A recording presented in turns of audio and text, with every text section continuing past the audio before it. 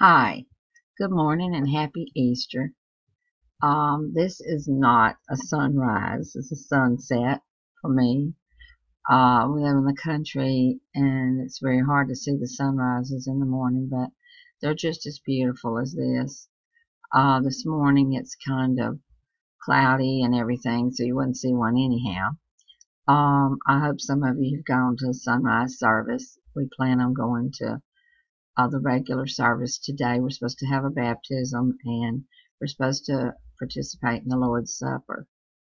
Um, I just hope you have a wonderful day. You can go to southernladyartist.com where I put a Easter sermon up last night, and it also has other links to social media that I'm on.